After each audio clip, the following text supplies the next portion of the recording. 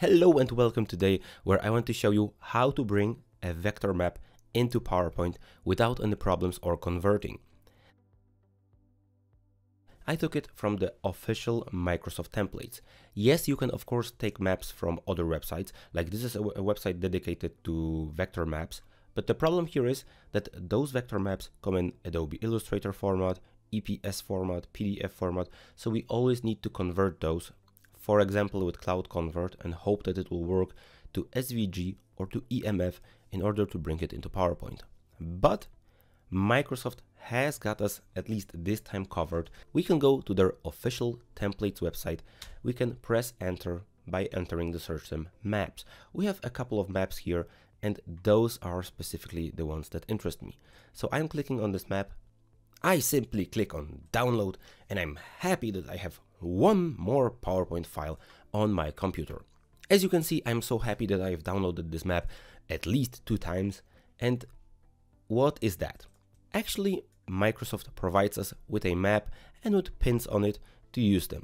But as you can see, we can delete the pins. Now, why cannot we click on this map? Because you can think about it, this map is a PowerPoint layout. As we right click layout, we can see the world map is here. But I will find you. To find it, you go to View, Slide Master, and inside of the Slide Master, one of those layouts will have the world map on it. As you can see, we found it, and what do we have here? A fully functioning, clickable vector world map ready in a PowerPoint file. We do not have to convert or download anything else. So I just take this map, I click on it, Ctrl C to save this in my clipboard. I select a new slide. I will of course change the layout to a blank one, Ctrl V, and as you can see, I brought a PowerPoint vector map right here into my slide. I can now take it, for example, again, Ctrl C, and bring it to another presentation, like here. Boom, Ctrl V, I have this map here. Now, the very tiny downside of this map is if you right click, group, ungroup, you have to do it twice because there is a bunch of groups here, group, ungroup.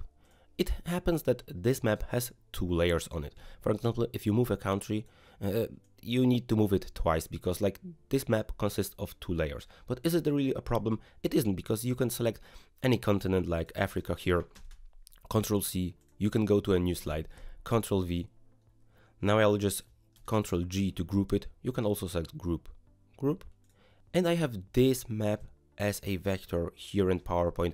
I can change the fill, I can change the outline, I can change everything. I can take countries apart as long as I do this twice.